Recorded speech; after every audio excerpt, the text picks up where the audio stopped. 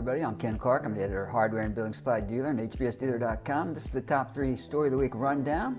At number 3, Ace Retail Holdings expands.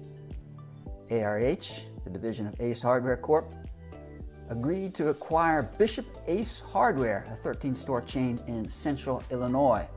We have all the locations listed for you in the links below. Our number 2 story of the week, softwood lumber spikes from March to April.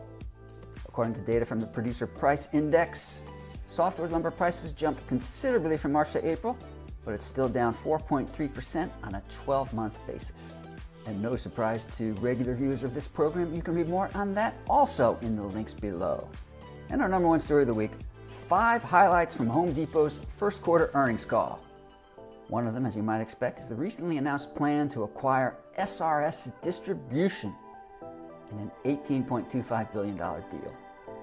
Those are our top 3 stories of the week. Thanks for watching the top 3 rundown, and for more news, analysis, opinion, and videos, visit us at HBSDealer.com.